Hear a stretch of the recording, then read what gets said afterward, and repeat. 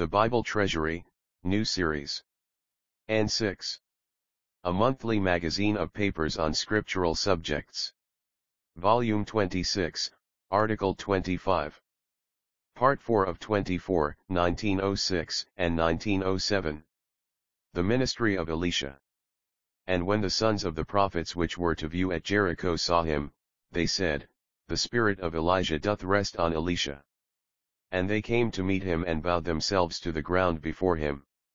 And they said unto him, Behold, now, there be with thy servants 50 strong men, let them go, we pray thee, and seek thy master, lest peradventure the Spirit of Jehovah hath taken him up, and cast him upon some mountain, or into some valley. And he said, Ye shall not send. And when they urged him till he was ashamed, he said, Send. They sent, therefore, 50 men, and they sought 3 days, but found him not. And when they came again to him, for he tarried at Jericho, he said unto them, Did I not say unto you, Go not? 2 Kings 2 verses 15 to 18.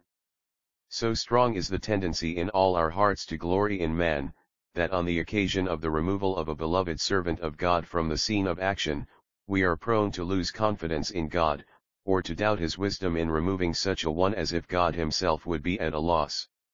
We are always more ready to trust the creature than the living God.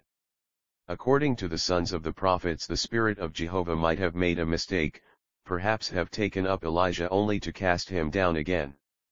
And if so, they had with them 50 strong men who will soon put matters right.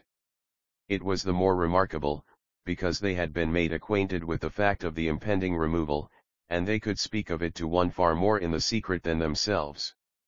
Knowest thou that Jehovah will take away thy master from thy head today? And he answered, Yea, I know. Hold ye your peace. How little value there is in mere knowledge. If knowledge can be imparted, acquired, transmitted, not so faith and spirituality, these cannot be so passed on. Knowledge puffeth up, but love buildeth up, and seeketh not her own but the profit of others. Wisdom and knowledge should go together. As the truth itself is received, so also is the grace that is needed to turn it to profitable account for God's glory, and our own or others' blessing. It was, therefore, necessary that Elisha should clear himself of whatever rested upon human strength and human knowledge. Either of them is misleading and disappointing.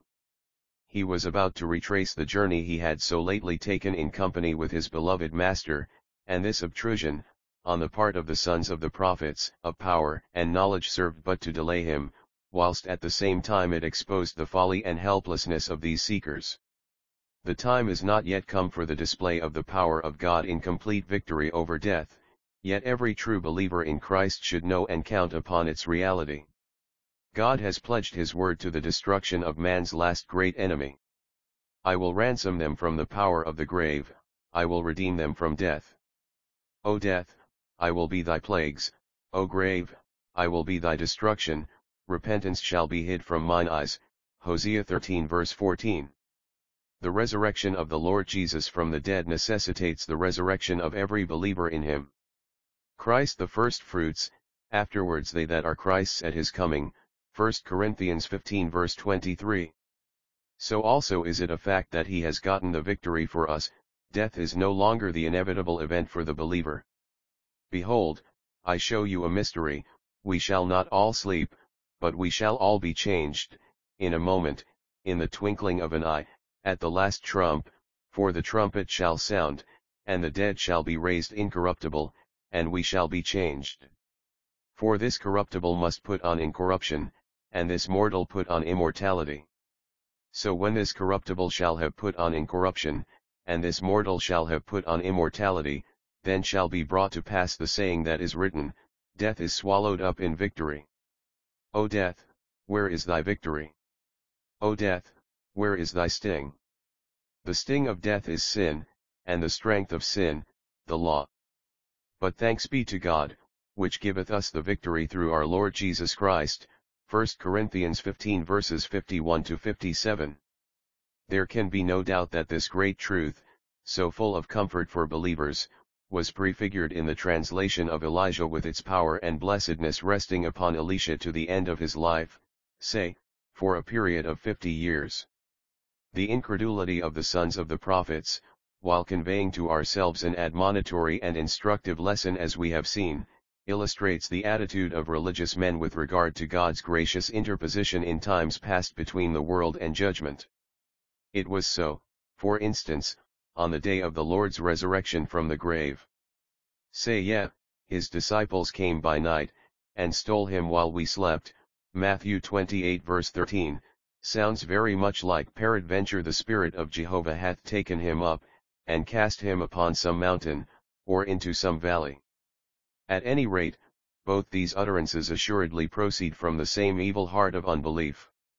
It is interesting to notice that Elisha could not start upon his gracious mission to Israel until this point was cleared up. There is little to choose between the unbelief of Jewish rabbis and the conclusions of the so-called higher critics of the present day when the truth of God's word is in question. It is the heart, as well as the intellect, which is at fault. We have said Elisha retraced his steps, but there is an important difference between the two journeys.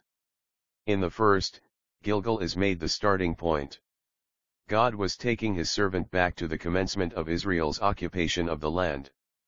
When about to remove Moses from the place of testimony and service, God nevertheless was pleased to show his servant that goodly land flowing with milk and honey, saying, This is the land which I swear unto Abraham, unto Isaac, and unto Jacob, saying, I will give it unto thy seed. I have caused thee to see it with thine eyes, but thou shalt not go over thither, Deuteronomy 34 verse 4. In the government of God, Moses was shut out from entering the land, but how ardently he had desired to see it. And see if he did, with eyes in no way dim, although 120 years of age. Now after 500 years' occupation of Canaan, what monuments of base ingratitude and shameful failure are brought under review and condemnation. Gilgal had witnessed the putting off the body of the flesh by circumcision. Sharp knives had been made and used in obedience, so that God could say, This day have I rolled away from the reproach of Egypt from off you, and God had faithfully fulfilled all his promises. Yet Bethel witnessed to the gross corruption which involved their religious system so that God's authority had been subverted. The king's chapel and the king's court had taken the place of the house of Jehovah with them, in the same way as in the Gospel of John we read of the Passover as but a feast of the Jews, John 6 verse 4. Again, Jericho told of still greater depths of iniquity as being the first city to oppose the hosts of Jehovah, and was pronounced accursed, or devoted.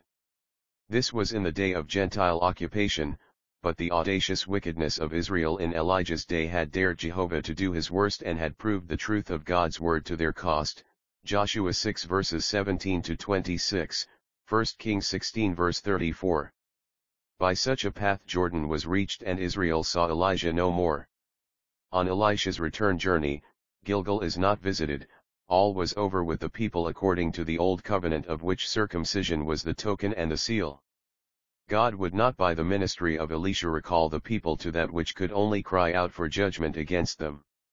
Instead of Gilgal, Carmel, the place of prayer, is visited, and God sends his servant as a witness of grace in the very midst of guilty Israel. Samaria, the capital city of the kingdom, is now the place to which Elisha returns, that even the Gentile might learn that if God himself had been denied a dwelling place in Israel, he would, nevertheless, in marvelous grace, send his servant to take up his residence in Samaria that Naaman might know that there is a prophet in Israel, 2 Kings 5 verse 8. Coming back for a moment to Jericho, it is instructive to notice that the new witness for Jehovah is not appealed to in vain. The curse which rested upon the city of palm trees was a reality, however, it had been despised, and he who imposed it could alone bring in the remedy. And the men of the city said unto Elisha, Behold, I pray thee, the situation of the city is pleasant, as my Lord seeth, but the water is naught, and the ground barren. And he said, Bring me a new cruse, and put salt therein. And they brought it to him. And he went forth unto the spring of the waters, and cast the salt in there, and said, Thus saith Jehovah, I have healed these waters, there shall not be from thence any more death or barren land. So the waters were healed unto this day, according to the saying of Elisha which he spake, 2 Kings 2 verses 19 to 22. The physical world is still a pleasant place, but the ground has been cursed for man's sake. Yet, where sin abounded, there did grace much more abound. The salt in the new cruse typifies the power and value of that which God has now brought into the scene by the advent of the Lord Jesus. Grace and truth came by Jesus Christ. And of his fullness have all we received, and grace upon grace, John 1 verses 14, 16, and 17. This grace and truth is borne witness to by the believer now and is the divine remedy for all the misery of man's condition. The truth in its own proper character has its abode in such as are new creatures in Christ Jesus. Wherefore from now know we no man after the flesh, yea, though we have known Christ after the flesh, yet now henceforth know we him no more. Therefore if any man be in Christ, there is a new creation, the old things have passed away, behold, all things are become new. And all things are of God, who hath reconciled us to himself by Christ, and hath given to us the ministry of reconciliation, 2 Corinthians 5 verses 16 to 18.